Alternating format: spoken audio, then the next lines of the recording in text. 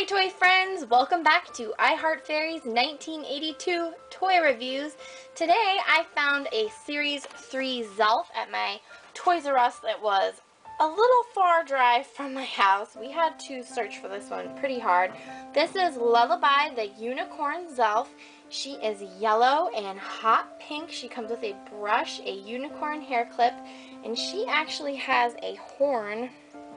I hope you guys can see that on her forehead. She has a little unicorn on her tummy there. And she is so cute. Her tail is so long and curly, like a little pony. And then this is the back of her box. It talks about how her power is helping people have sweet dreams.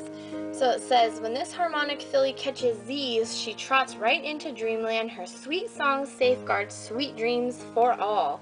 And it says her Zelf power is sweet dreams. And she says, wish your Zelf sweet dreams.